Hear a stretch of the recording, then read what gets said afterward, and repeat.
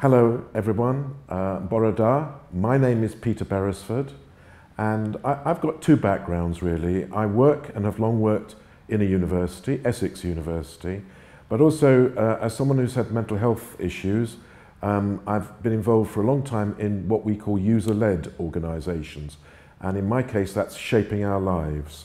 And please do check our website. I've long been interested, and I'm not really sure why. I sometimes wonder about it. I've always been interested in how people can have more control, more say in their lives. That's been a central focus of my work, and that's been work both as an academic, as a researcher, as a teacher, but also doing things in local communities with other people, trying to make change. So it's been that preoccupation with how can we have more say that's guided the work that I've done. And I've done it in all kinds of ways. I've been lucky. I've been involved in user-led organisations where, with people with similar experiences, in my case having had mental health problems, we've got together to try and make things better for people like us. But I've also been privileged, more in the past because of changes in politics in this country, in the UK, to be involved at a kind of higher level, working with government, trying to make change there. My feeling always is that if you want to make change, you need to work top down, but also crucially bottom up. You need to work to make change with people who want to make that change for their lives and those of people like them. So it's about how we can live in a better world and have better lives, but not working on the principle that other people can tell us best, which I think, with good intentions, still a rather paternalistic approach, but working on the principle that people do tend, when they're given the chance to work it out, to know best what they want, what they need, and to be helped and supported to play a very active role in making that happen.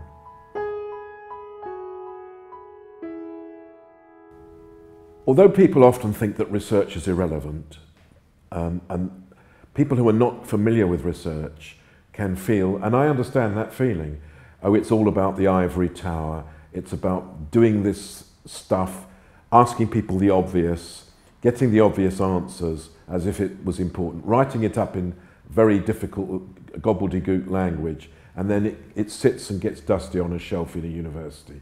There's lots of research that I wish that was its fate, that it did actually end up ignored on a university shelf. The truth is that public policy, social policy, the services we have, has to have some kind of a knowledge base. There is that sense that we need to know whether things work or whether they don't. And welfare reform, for example, which we know has been very punitive to many disabled people, has had a research basis.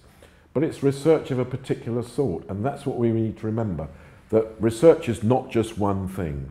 And historically, for example, with the creation of the welfare state and the development of social policy before that even, research has been a very particular sort of thing. There's been this idea of research as scientific. It's something that men in white coats do. And often when you see TV adverts and they're telling you to buy this makeup or that, they'll have a man in a white coat telling you to buy this toothpaste or whatever, because that's how people think of it. And people think of research as things like experimenting on people to get results, or interviewing people in a quite mechanical way to draw in their opinion.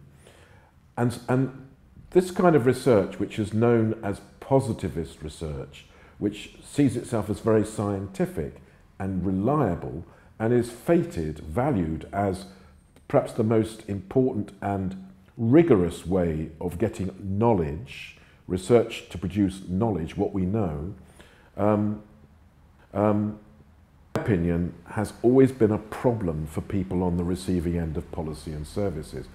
That's because of its principles.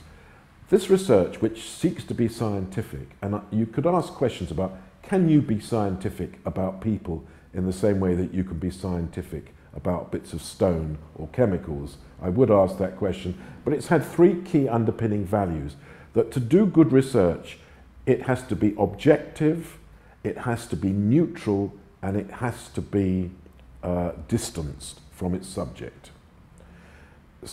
And I can see why people would come to a conclusion like that. It must be neutral. Oh, you shouldn't have some bias. It must be objective. You shouldn't let your personal opinion get in the way. It should be distance.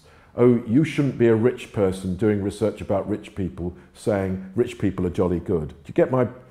The trouble with all that is when it comes down to doing research in relation to, with and about people who face discrimination, exploitation and difficulties, what you are saying is, oh, well, we can't really take for granted what they would find out or what they would say, because you can hardly say they're distant from the experience. You can hardly say they're objective. It's happening to them.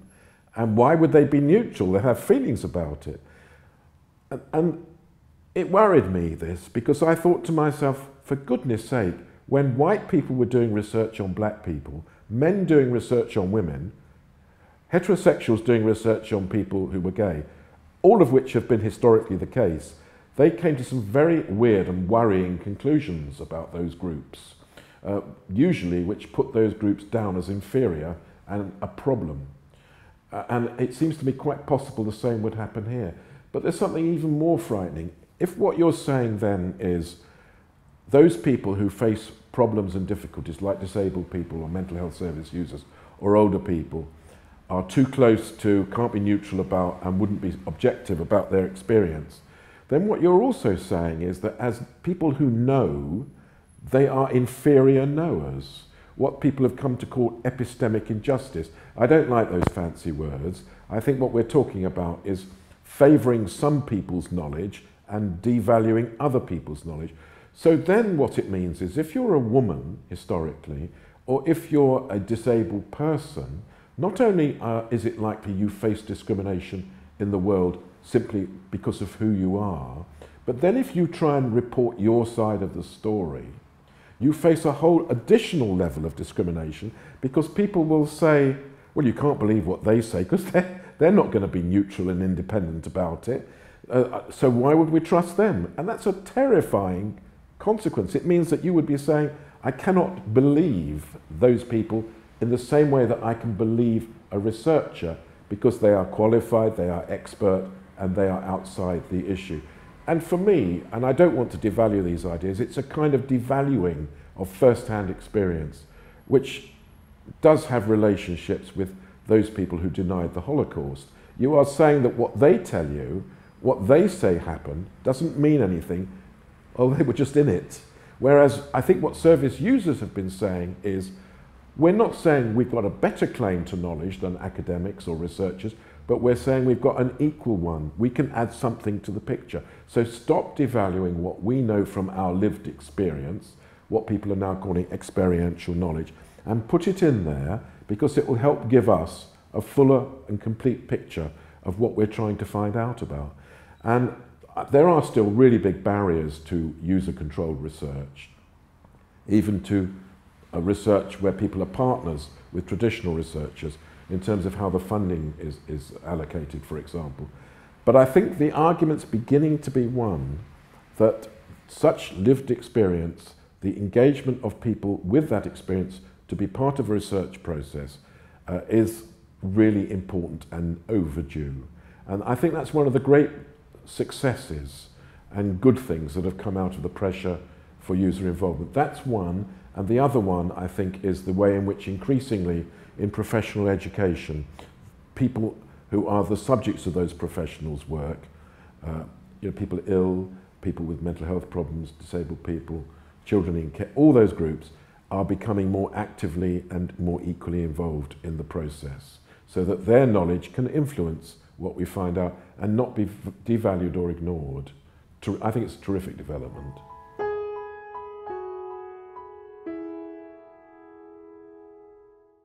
I think if you really want to make it possible for there to be equal involvement in research, there are a number of key steps. You must make sure that in a non-tokenistic way, service users and our organisations are in at the heart of developing research proposals.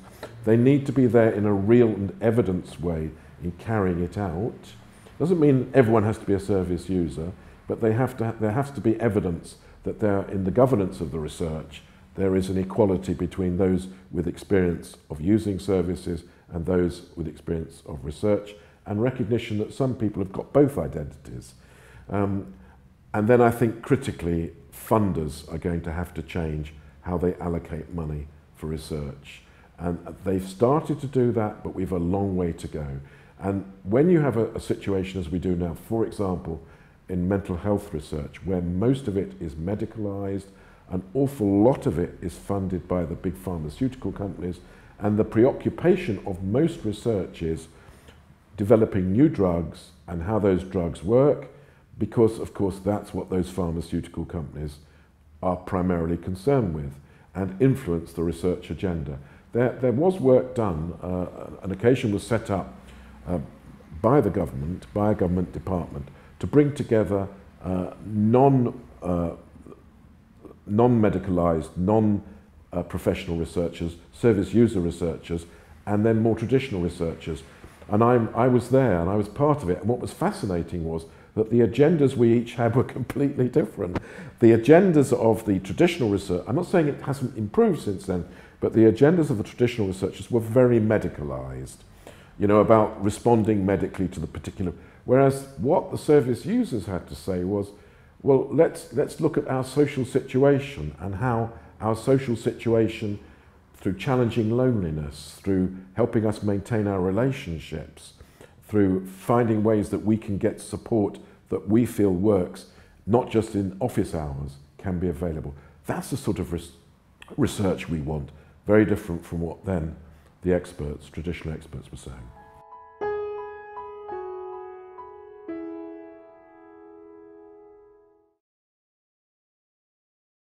There's been a lot of talk amongst service users of user-led or partnership work in research and in other aspects of the things that people get involved in. In recent years, people have begun to talk about co-production. And from my experience, co-production was not a concept that came from service user movements. I think it came from other places where people wanted to work in more equal ways. And the trouble with co-production as a term, of course, like all these terms, is that different people mean different things. They can end up being jargonistic, and it's not necessarily very clear what we really mean by it. I believe that if you just say to a group of people as service users, okay, we'd like to involve you in a co-producing way in doing this, it's not going to be real co-production. We, all of us, and I'm including myself, and I went to college, you know, I went to university, did a degree, but when things went wrong for me in mental health terms, you realise that, you know, you are disempowered and you have to start relearning. And I think that if people haven't had those advantages that I had, then they're not used to working in group situations, to do things that they haven't done before with people who might be quite important and powerful, that they're not used to the language they use, the sorts of ways they work, then you are setting something up to fail.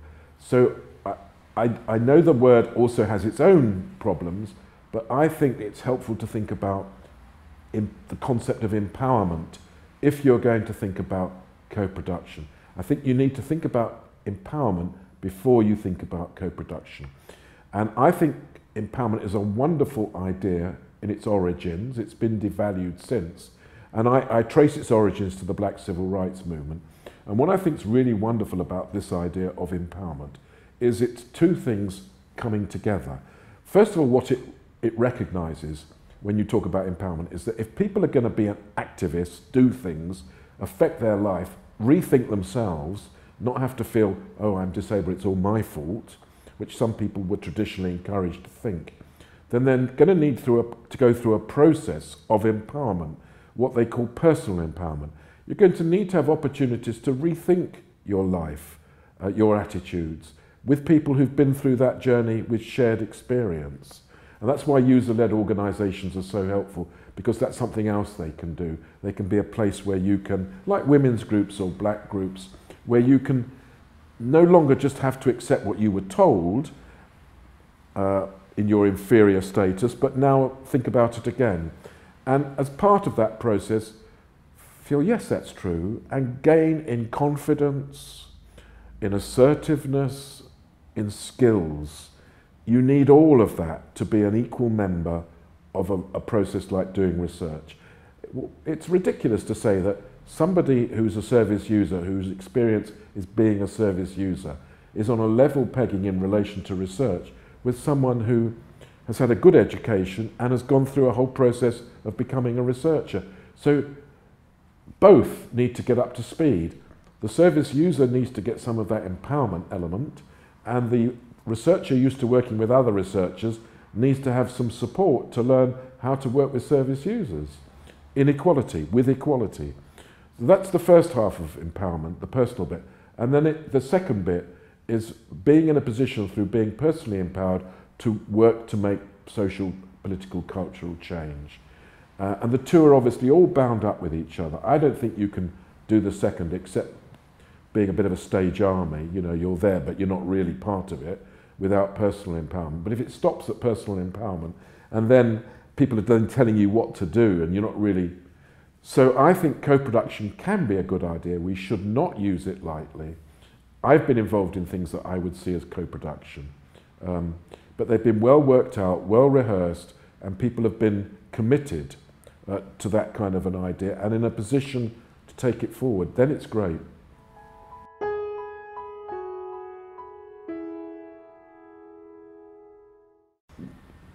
My advice to someone embarking on a PhD who wants to co-produce, do it in a collaborative way, or as an early career researcher, is you could have chosen an easier task.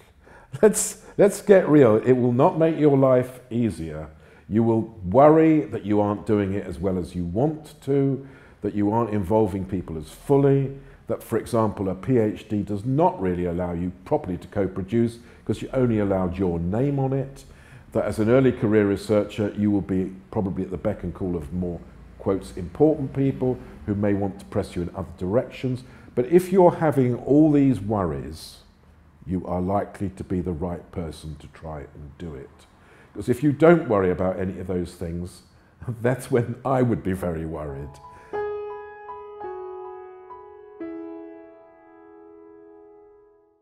I have to say I had, generally speaking, very positive experiences as an academic who identified as a mental health service user. I started off by going to a college which had always determinedly sought to encourage diversity and support it, both in its workforce and in its student population, in terms of, first of all, women being treated with equality, and then people from ethnic minorities, and so on. And then that college became part of a bigger university, Brunel, and my experience was similarly positive there, in the sense that I started as a lecturer and I went on to become bit by bit a professor.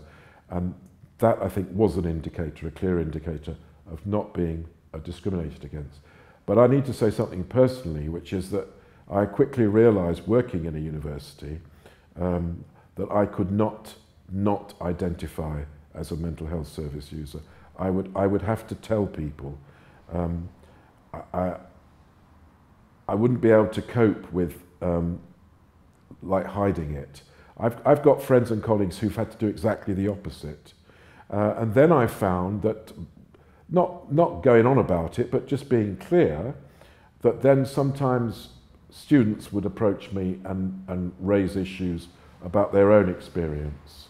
And then I would have a conversation with them about it if they wanted to. And I felt that was a useful role to play, having a shared experience.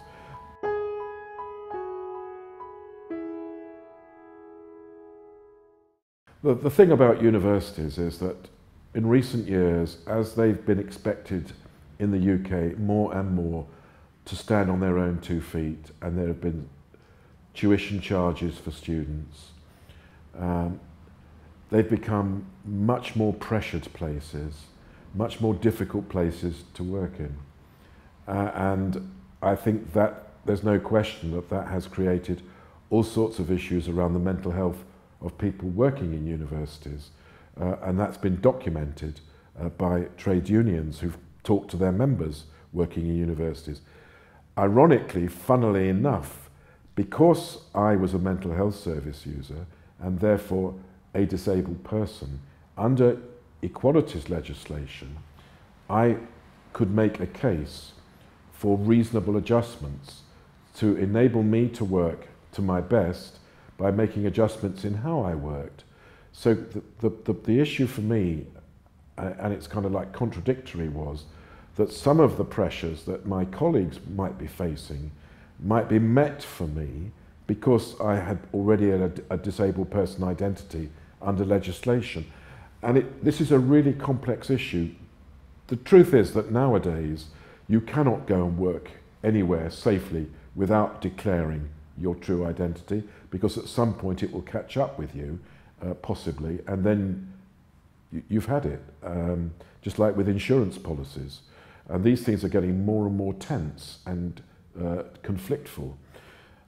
I don't think there are easy suggestions I can make to someone, for example, as a disabled person or a mental health service user, about embarking on a career in academia. Universities are stressful places, but you can do good things in them. I think it's fantastic, the growing numbers of PhDs, of research posts that people with these kinds of experiences are now getting. But it isn't going to be a simple road. But then perhaps your feeling will be, as a service user, I'm not expecting a simple road. You will have to be, it's like all forms of discrimination. You will feel you have to do the equivalent of running where someone else walks. You have to do things that much better than you know what I mean? It's all those things. But there are a load of us around now. It's more difficult to diss people in that situation. I just wish everyone the very best and hope that they can find sources of support. I'm always happy when people get in touch with me and ask for guidance or suggestions, and it's nice to meet them and to talk about it. I hope what I've said has been helpful to some of you at least. I'm sorry I can't be with you. I know that the work you're doing is really important and really useful. If anybody would like to get in touch with me, then please do feel free, and we can let you have an email address to do that with.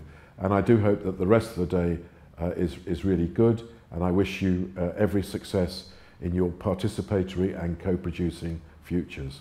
Thanks a lot.